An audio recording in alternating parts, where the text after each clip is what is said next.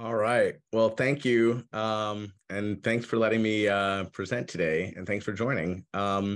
So I'm gonna talk about something that's actually near and dear to my heart.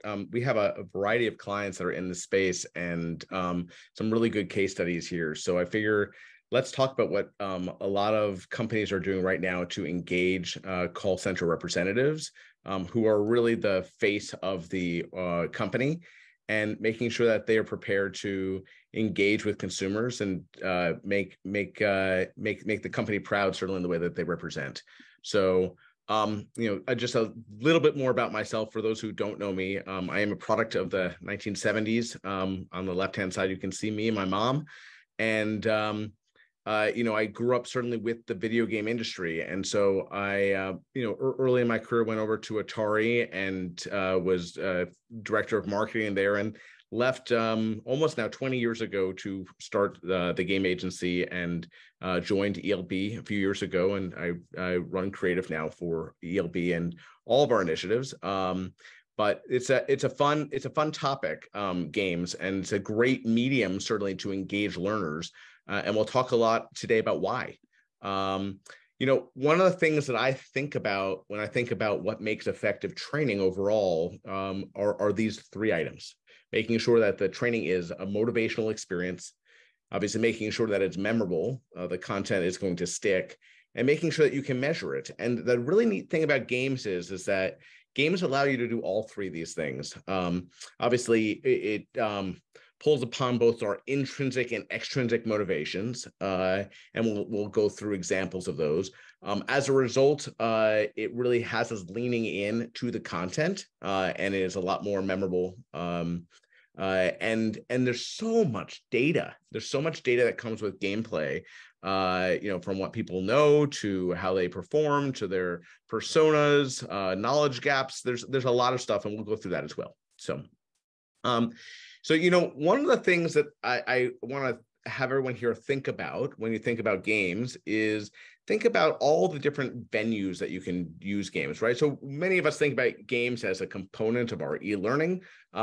Games certainly fit really nicely into any courseware. So whether you're building courses in Lectora or Captivate or Storyline or PowerPoint or just about anything, you can layer games in there as a component, certainly to act as a knowledge check, as a reinforcement point, as an assessment option. But beyond just e-learning, you certainly can use it for instructional-led training. You can use it for virtual instructional-led training. You can use it for events.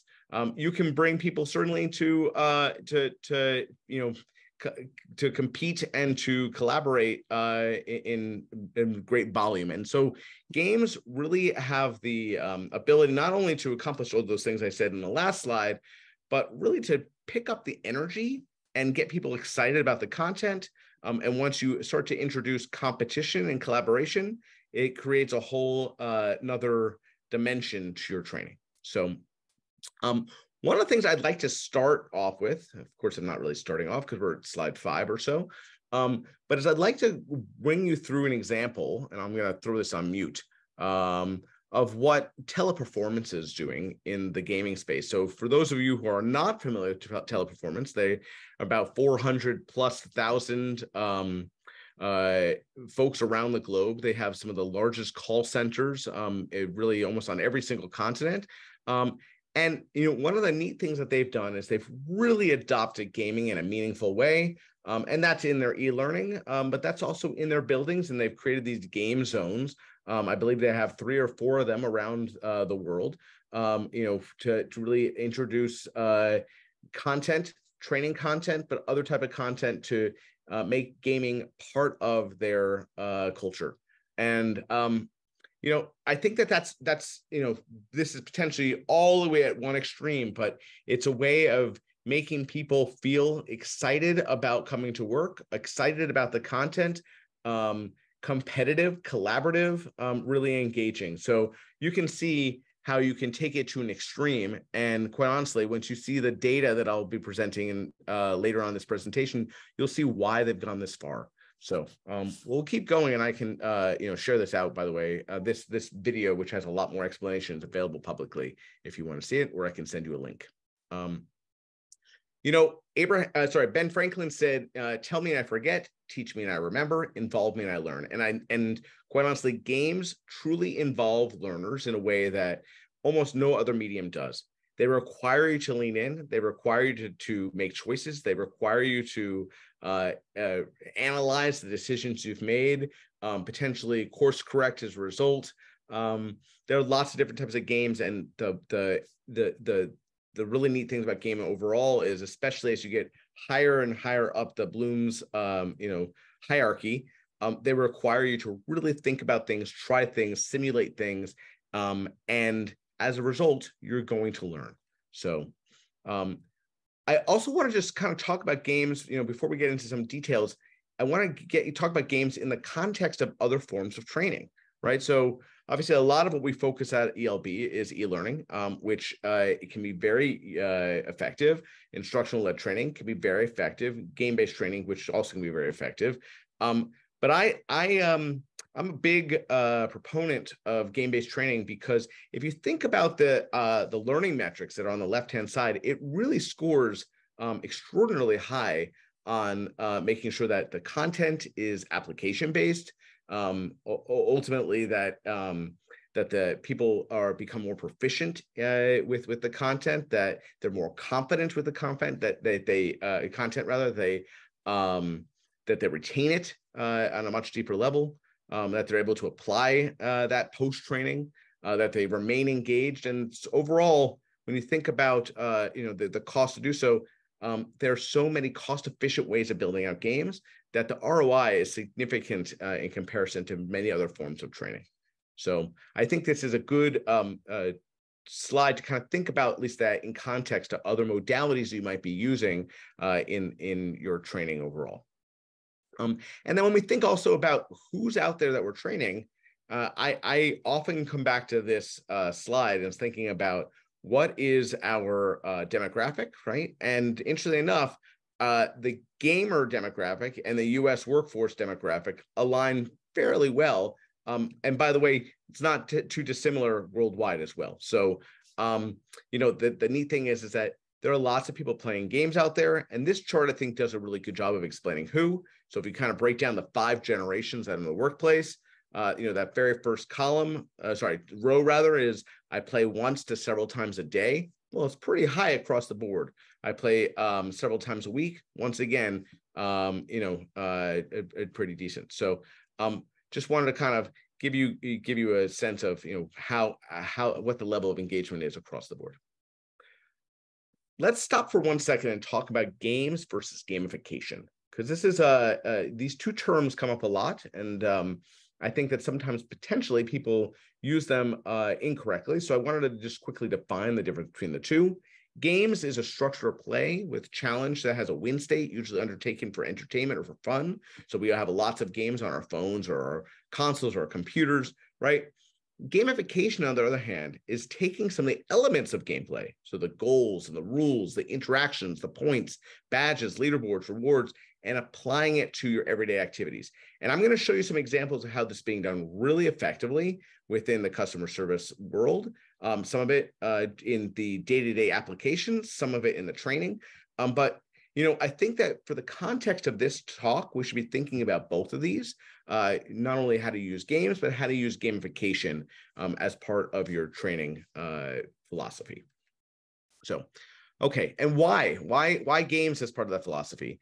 Ultimately, I truly believe, and data shows, that games make the training stick a lot more, right? The training content is meaty, it's important, the gameplay is yummy, and it has people coming back over and over again and engaging with it and enjoying it more, right? And so if you can marry those two, gosh, that is success in my mind, right? Let's think about a little bit about also what is happening when we're training people, right, with games. Let's start at the top, right? We have this mental involvement. We're motivating them, certainly. There's a cognitive balance where we have them engaging with the content on a pretty deep level. There's ongoing practice, right? There's regular feedback, and we certainly know that many generations in our workforce today want feedback. And then there's the memory builders component, right? So there's the emotional strings that we're pulling, right? There's the spaced repetition, which we know that as long as you're reinforcing any of your content in any format, it's going to stick better.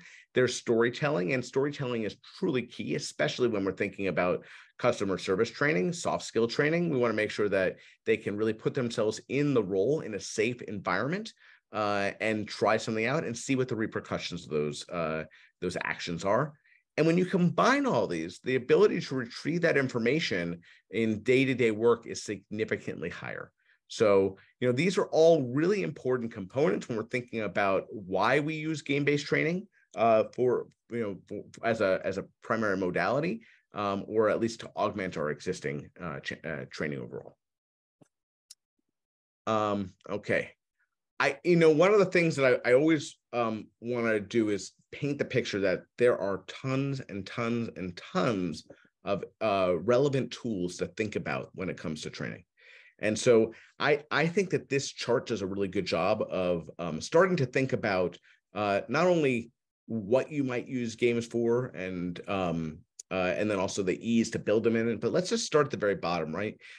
We find that probably 50% of the games that our clients want are quite honestly simple trivia games, right? So, there are tools like QStream, Kahoot, Trivi that accomplish that, and that's really all they focus on. But they're good tools for accomplishing that, right? Then there's game templates. So, anyone here knows the origin of ELB, when ELB was eLearning Brothers, that's really where everything started, building out these templates that could be, built in minutes and could really plug nicely into any rapid authoring. There's branching story tools like Branch Track or Rehearsal. And, that's certainly, as we think about probably a lot of what we're doing in customer service training, soft skill training, that's really critical, right? It's going through different scenarios, trying out different voices, trying out different messages, seeing how they resonate with the characters that you're talking to, right? Then we can obviously build a lot in rapid authoring tools, so Articulate, Captivate, Lectora. And, I think that what's nice about those is that they're incredibly versatile. The challenge with those is you're almost starting with a blank canvas, right? So it normally takes a little bit more time to build something there, but it can do anything you want. We graduate up to the 2D game engines, and so looking at the Training Arcade, which is a eLearning Brothers product, or sorry, ELB product, and Construct 3. Both of these are 2D engines. We'll show you some stuff in the Training Arcade in particular today.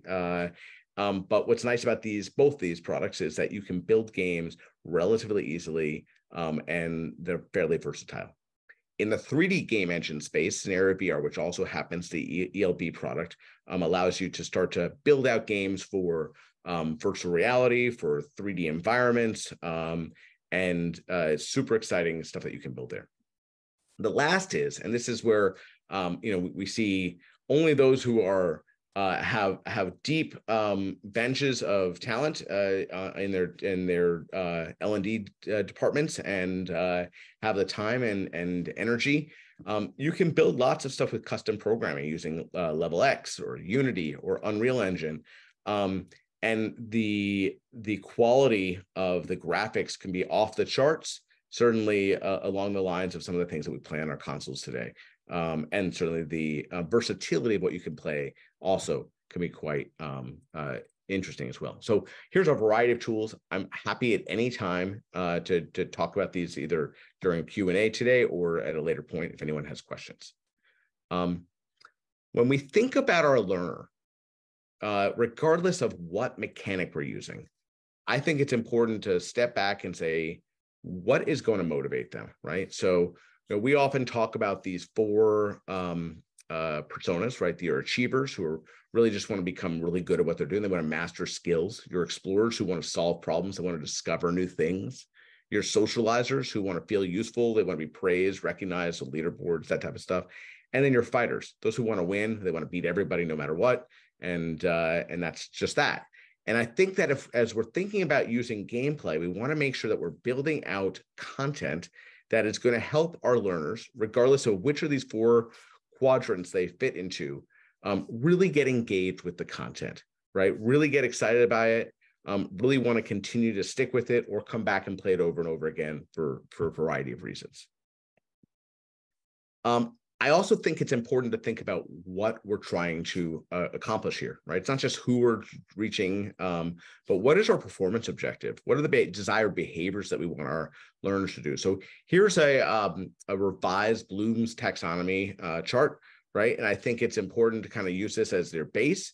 So, whether it's about driving knowledge, comprehension, application, analysis, synthesis, or evaluation, I think that ultimately, those headers and certainly a lot of the tasks underneath are all critical. And in most cases, it's not going to be we want to accomplish one of these, it's we want to accomplish a combination of these. So thinking about what games will help you do that. And so, this happens to be a mapping of the training arcade games that we have against the Bloom's taxonomy. So I think that's a good starting point. But once again, as we showed several slides back, the training arcade happens to be one of probably 20 tools out there. So as we think about your overall curriculum strategy and your performance objectives, I would imagine that you would want to leverage a variety of game-based tools to accomplish that. The other thing to think about is how you can measure the success of your gaming strategy, right? So thinking about whether we want to measure retention, obviously truly critical, right? Thinking about skills development and the application of the content afterwards, right? Thinking about how people's decision processing is, or the choices people make, their tendencies, their risk tolerance, their accuracy, their effectiveness. All these things are probably truly critical. And what I imagine that you would do, as we often do, is really design what are your KPIs up front and make sure that you are able to track against those KPIs and see where people are successful, right? The reality is with games or gamification, what we're really leveraging here is the release of dopamine, right? The release of dopamine in our brains, and it's going to reinforce our desire to do something over and over and over again. And that's why people come back and they play games again and again and again. And so that's truly exciting because it gives us an opportunity to really have someone master that skill, digest that content over and over again until they really are able to take that knowledge and bring it to the field. And that's what's most important. When we talk about gamification, as I mentioned a few minutes ago, gamification really finds itself in a lot of the tools that we're using in the customer service world, right? So, we're tracking a lot of stuff in the day-to-day, from ticket volume to handling time, closure rate, ticket backlog, abandonment rate, replies per resolution, rates of answered calls, so on and so forth. And what's really neat is that you're seeing in our day-to-day world, gamification being used to one, to provide real-time feedback to our learners, and 2, to incentivize them to up their game, no pun intended, and perform at their peak. So we're seeing this naturally happening in a lot of the software that our folks are using in their day-to-day jobs. And then you can take it a step further and you can take that same concept of gamification, right? Points and badges and leaderboards and potentially prizes, certainly lots of analytics. And then you can add in training to that as well, right? And think about, how do I build these little missions where I say, look, I want you to do X, Y, and Z, and here are the points associated with that, or here are your learning journeys. I want you to play solo or head-to-head with others or as teams. And I want to show you just really briefly how Arcades works in that front, because I think that this might be something to consider. And we will talk about how some of the customer service companies that we work with are actively using this platform. Hello, and welcome to Arcades, our new next-gen gamification solution that can be added to any subscription to the training arcade. While the training arcade is a factory in which you can build highly engaging training games that can be deployed anywhere, Arcades is a hub for games built in the training arcade or elsewhere, as well as videos, PDFs, SCORM packages, and activities. Arcades goes beyond housing content. It motivates learners with competitive and collaborative campaigns that foster employees' connection and community. Let's dive into some of the main features available in Arcades. Each player gets their own personal login and profile and is encouraged to choose or create an avatar that represents them. At any time, players can see what level they're currently on, which games they have yet to play or unlock, where they rank on the leaderboards compared to teammates, and so much more. Every game, video, PDF, SCORM package, or activity that a learner engages with earns them experience points, which drives their overall global leaderboard score. A player's level is also driven by experience points. As their level increases, players can claim real-world level-based prizes. The prizes, prize level, icon displayed, and optional prize limit are all easily customizable by the Arcade's admin. Admins also have the option to bundle their players' activities into journeys. A journey is a way to organize your activities into stages, allowing players to earn experience points along the way. Journeys allow clients to create educational and training progressions, introduce new materials, and guide users to external resources and evaluations through the use of games, videos, PDFs, and URL links. Games in the arcade can be played using 3 different modes. Solo play, in which learners compete with themselves to achieve a personal best score. Head-to-head play, where learners challenge their peers to battles using a multiplayer feature. Pick a game, select an opponent, and compete. And team play, where individual teammate scores tie together and learners encourage one another to help top the leaderboard score. As players rack up experience points, they unlock badges and achievements, which can help redeem real-world prizes. Subscribers can quickly turn their solitary, static training content into a fun multiplayer experience with Arcades. Okay, so I think that in the last session, Katie Kinsella and our friends over at TELUS talked a little bit about how they're using game-based training overall, and certainly they're avid users of this. But we're going to talk a little bit about another partner of ours, Teleperformance, and Teleperformance does an amazing job of building out games, and has been for the last 5-6 years, and not just in the training arcade. They use a variety of topics and the products rather. And the reason they do is because they really subscribe to reinforcement, trying to really battle that forgetting curve, right? They are reinforcing content over and over and over again. And beyond that, they are really looking at not only what the learner knows, but what their trainer is doing and how effective their actual trainer is. So it's super data rich, their actions on their side. Before I get to that, I want to just kind of show, one other partner of ours. So Supercell, this is a good example of building, games right into rapid authoring courses. So this took Storyline, built out a game in Storyline using some of their characters for their customer service representatives to understand how to deal with objection handling, and made it really fun. And this was, quite honestly, it performed quite well.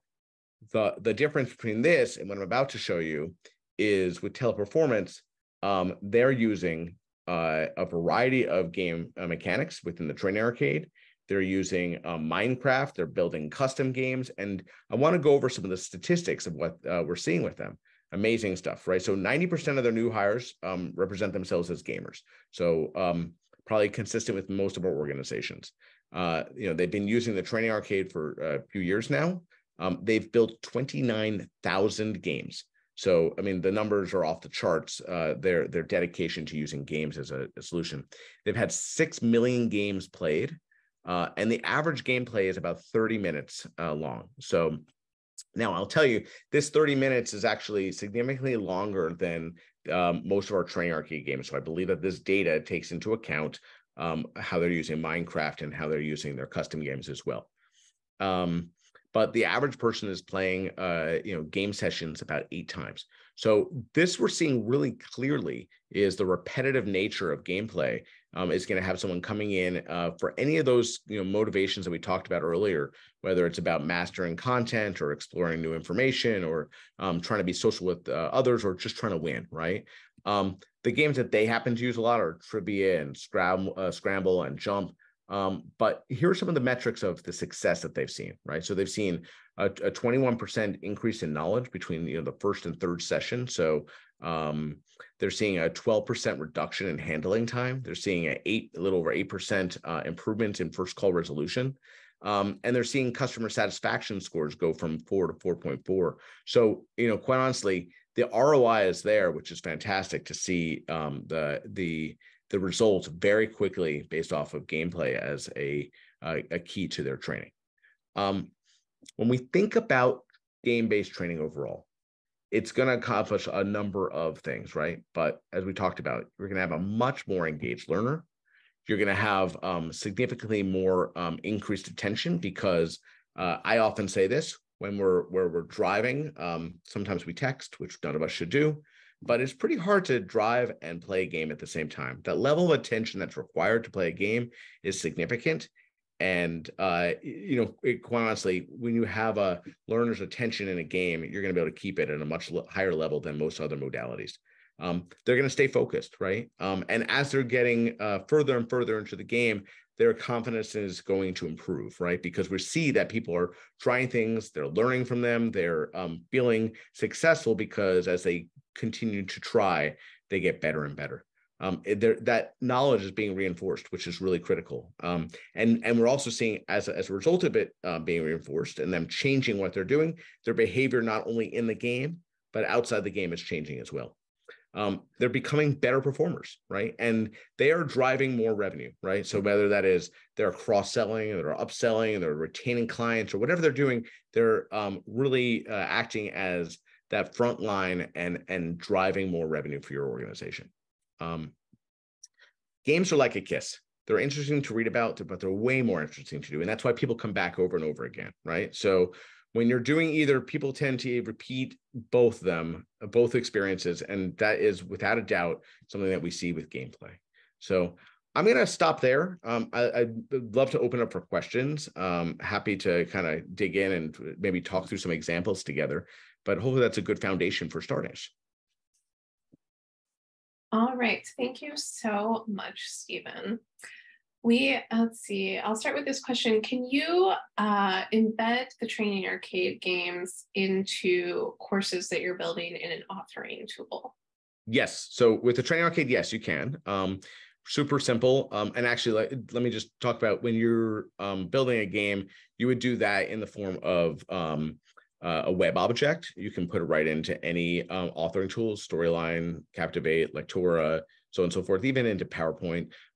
But you can also, do it as a embed code, or you can do it as a SCORM package or XAPI package. So depending on where you want it to go, the idea with the training arcade games is you build them and you can put them wherever you want. So, but yes, they're meant to sit right in courses if that's the desired experience and feel like a continuous experience. So you're not coming out of your course and playing a game and then come back in.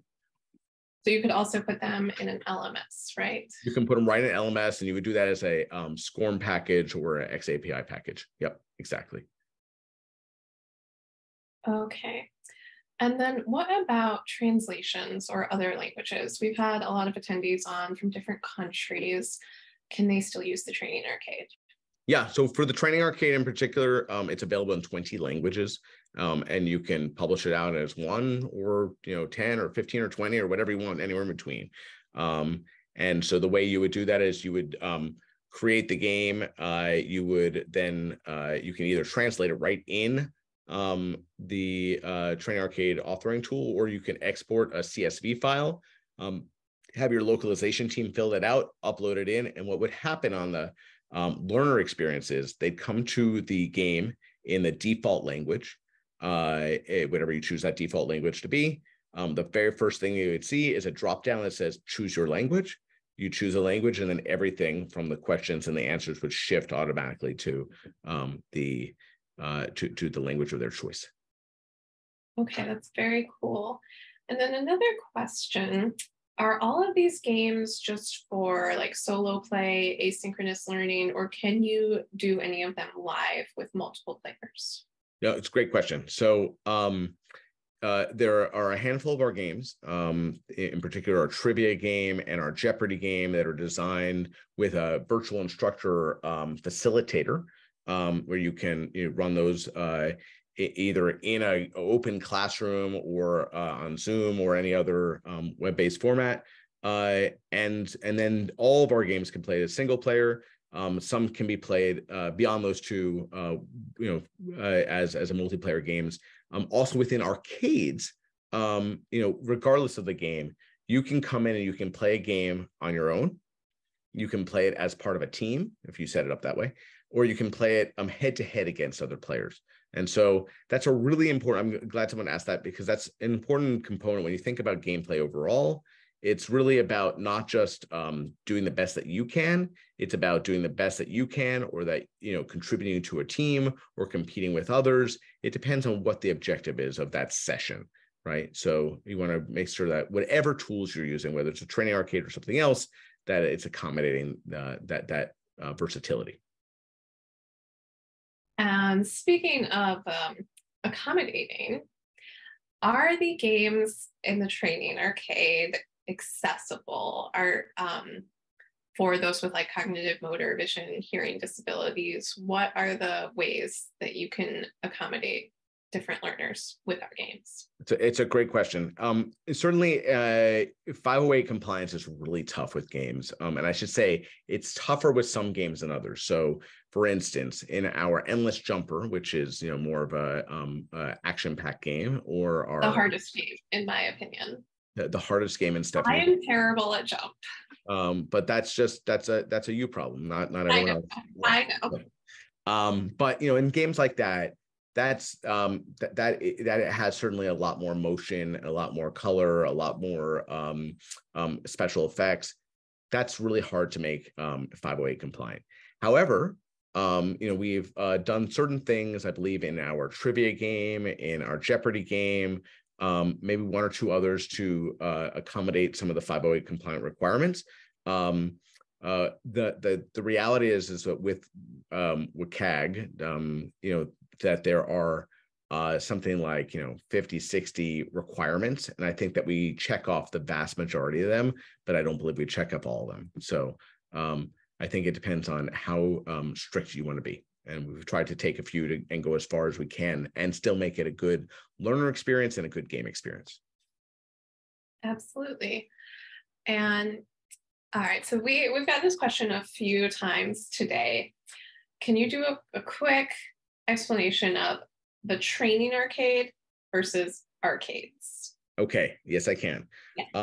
And I will start by apologizing because like 5 years ago, I was part of this bad naming decision. So all Stephen's fault. It's my fault, and I'll take full responsibility. I'll take partial responsibility. All right, so the training arcade is a game authoring tool. So think about, you go into any other authoring tool and you're creating the content. In this case, you're basically creating the game. I'm going to create a Jeopardy game or a trivia game or a Wheel of Fortune game or whatever.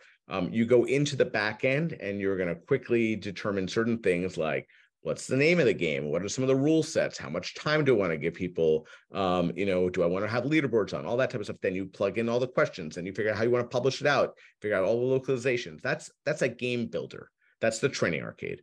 Arcades, and it's worth mentioning the fact that they leverage the same technology, so it's one stack, but arcades is the gamification layer that we're talking about. So I showed that video towards the end of my presentation, and that is more about taking not only the games you've built, but the training you've built, other type of training you've built, other type of tasks you want people to do, and really gamifying the whole thing, giving people points and badges and leaderboards for engaging with any of your content in any order that you want, having prerequisites set up, having team challenges, having people working collaboratively, so on and so forth. So there's one is a game builder and one is a gamification platform utilizing the same tech stack, if you will.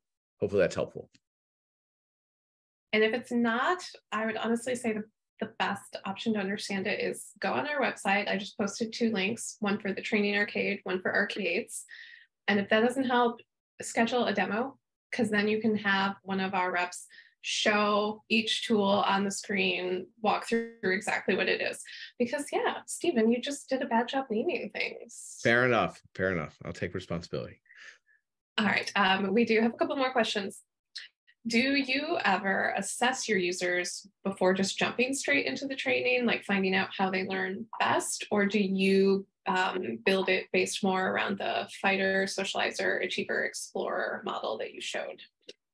Well, so the answer is I don't look at personally, and maybe some organizations do differently. I don't personally look at a workforce and say, hey, Stephanie is quite the fighter and Stephen's quite the socializer, right? And by the way, she is. She's.